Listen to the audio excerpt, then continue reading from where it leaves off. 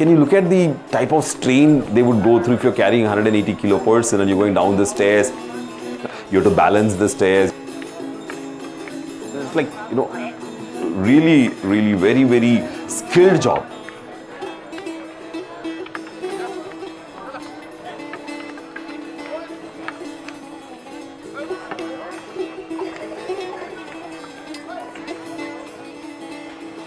Every time we observe new grips, you saw the grips on the top, grips on the side. These grips were not only to carry the pilgrims, but these grips also were to actually balance the palki.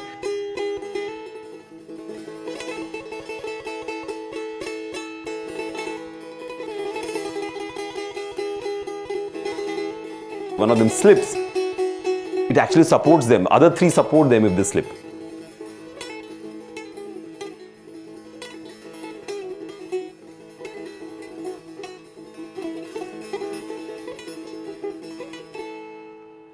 So there was so much development in the design. What is the best bet for us?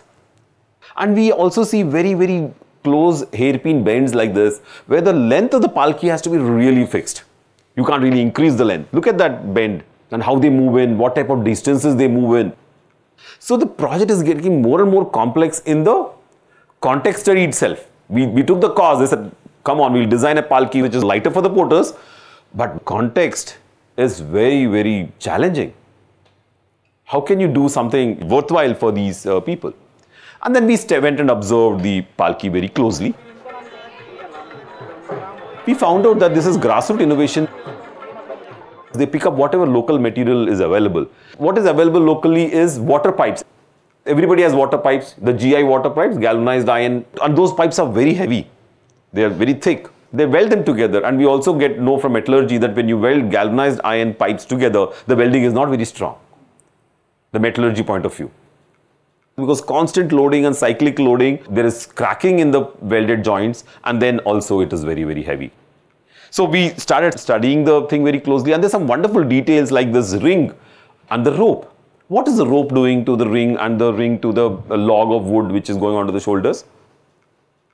The log of wood is a phenomenal shock absorber which actually sits on the shoulder, and it's very friendly to the human body because it absorbs a lot of shock. And the string which you see which is tied inside also is another very interesting maneuverable, flexible design. So if the heights of the porters are different, these threads help you to sort of level them. Now I'm going to tell you a very interesting thing about rituals and practices. For example, the thread actually is replaced every year. To make it sure that people replace the thread, they made a ritual that every festive season, the shrine board will give this new thread to all of them. Though the thread is good, but they don't even leave one chance of failure. So you're taking care of safety through a ritual, design conscious safety mechanism. And then look at the joints between the parts, the seating details, the posture, and look at the corners. They were all stress cracked and broken, and they were welded together. And when you weld together, what happens? You add more material, so it becomes more rigid. And then the most important aspect is, how are the porter's body sort of adapting to all this? There's a lot of adaptation. Some of them have these type of projections coming out on their shoulders, like, they get bruises because of this. And I'm very fortunate to tell you that ours was a collaborative effort, and all this work is done by the ergonomics team in NITI. The whole team of designers, scientists are working on the ergonomic aspects. And these pictures are from the NITI's aspect. So now we look at the redesign of the palki. So we know very clearly that it should be lightweight. The more lighter, the better for the porters.